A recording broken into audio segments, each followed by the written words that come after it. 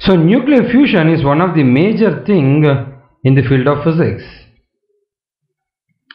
So under nuclear fusion we are going to talk about what is that and what is hydrogen bombs, what is stellar explosion, what is proton and proton cycle and carbon cycle. So these are the areas we are going to see it. Let's look into it.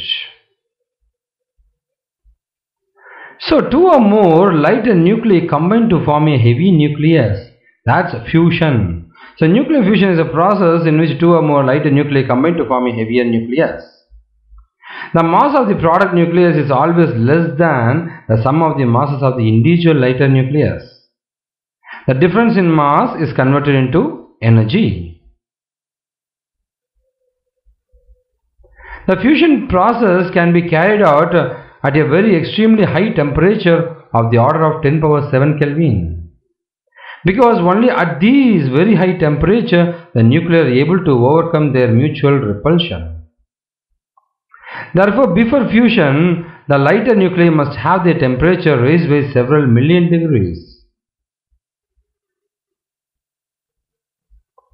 The nuclear fusion reaction is also known as thermonuclear reactions.